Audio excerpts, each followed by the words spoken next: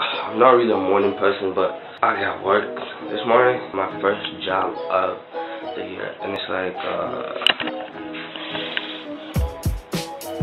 7:40, and I need to be there at 9. And I don't have a car this morning.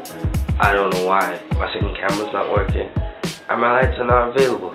So you can see I'm very stressed. I'm still very sleepy. I still want to get to sleep. Yeah.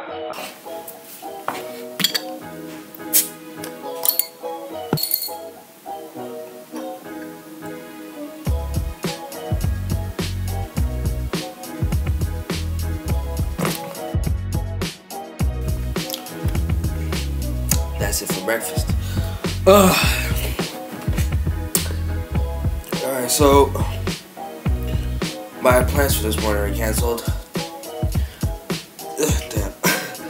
So much for breakfast. I was meant to go to a video shoot. Some guy's doing a show in a couple months, so doing promo videos for that. So I was going to take you on set and show you what my work day is like. But like 15 minutes before I left my house, I got a call saying it's been cancelled. So much for planning, guys. Apparently our location was double booked. And I promised to do a vlog for this week. So I thought, you know, let's do something. I've been back home for about 5-6 months now.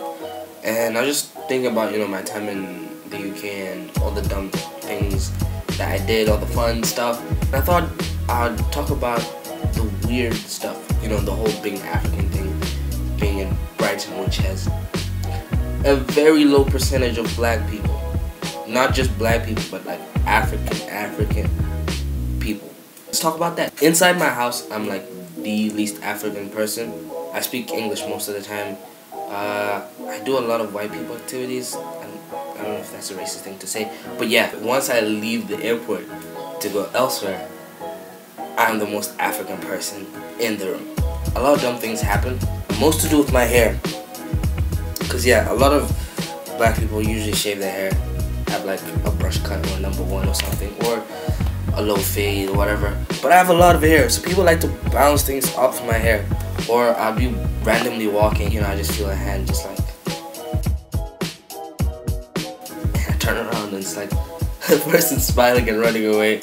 Or I'll be in a club or something and people be like, oh, can I touch your hair?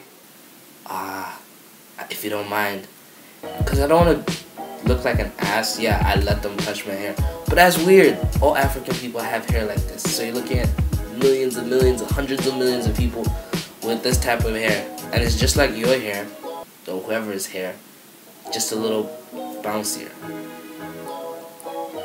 Taking a gap year is fun. I might do a video later on how to be a college dropout / taking a gap year for all the people who are still in high school or thinking about taking a gap year or in that gap year but have no clue what to do. I hate asking for money, like from parents, friends, in any situation. I'd rather be broke and hungry than ask for money. It's not pride, it's just, I don't know, to make sure I have money, I've been doing a couple of jobs, a lot of fun stuff. Most of it's been keeping me busy, that's why I've not been doing a lot of videos on this vlog, and I really should be getting back to it. I promise this year to do a lot more vlogs.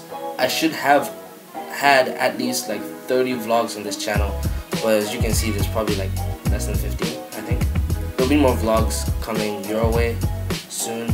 Make sure you like my Facebook page, the links in the description, my Instagram, my Snapchat, Twitter. A lot more stuff goes on there, and there's more frequent updates because it's Facebook and Instagram and Twitter. We're doing collaborations with new vloggers that are starting up in this country. That should be fun, so, you know, stay tuned for that. Bye!